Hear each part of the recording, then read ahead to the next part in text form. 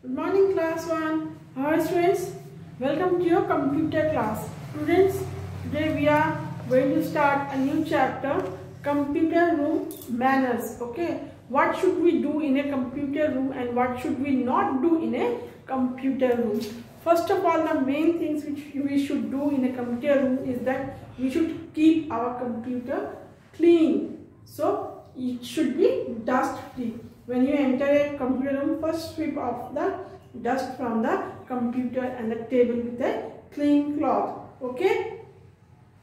Next, which we should do is press the keys.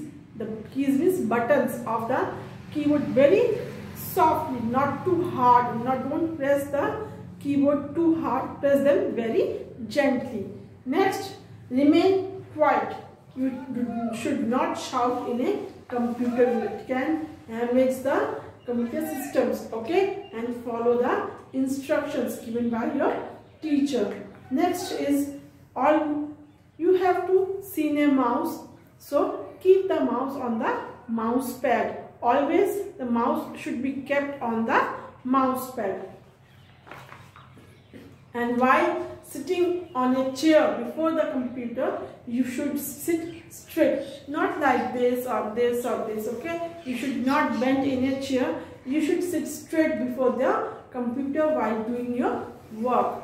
Okay, now there are some points which you should not do in a computer room.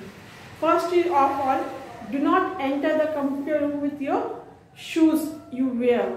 Always open the shoes outside your computer room. Next, don't click the mouse buttons continuously. You should not click them like this. You should not click them. Okay, it's wrong.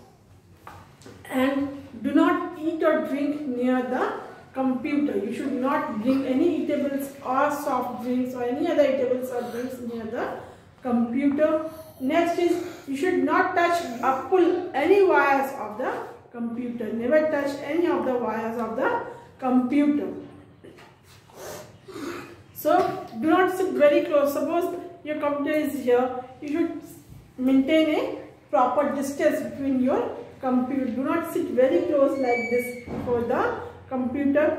And before switching off the computer, you should ask your teacher how to switch off a computer. Do not directly switch off the main power. It can damage the computer systems. Okay students, so that was given in this lesson, the manners you should follow, and there are some exercise given at the end of the lessons I have given in your worksheets.